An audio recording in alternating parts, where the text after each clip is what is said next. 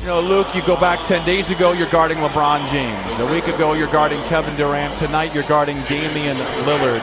And you do a wonderful job on all three of those guys. What is the key for you when you switch positions and switch players like that to have success defensively?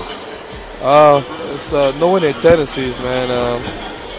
I've been doing it for a lot of years now, and I've started studying those guys and kind of figure out what they do. And I just try to take them away from what they like to do or make it tough on them. And I guess rely on my teammates as well. How much film do you watch going into a ball game?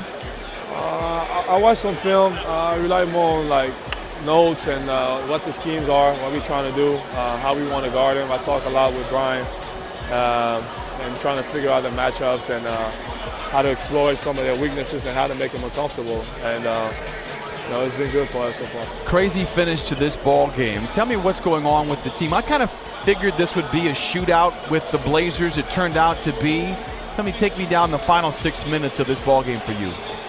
No, I mean, they always play hard. I mean, every time we play them, they're a tough team. You know, they have a lot of good players and they play well together. For us, we're trying to get better every game. You know, we feel like our defense, we're trying to get our defense back the way it was early.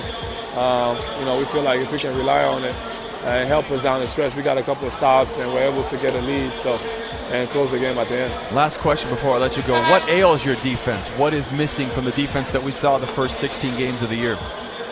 I think, we got to get our spirit. You know, we kind of still a little late on the weak side.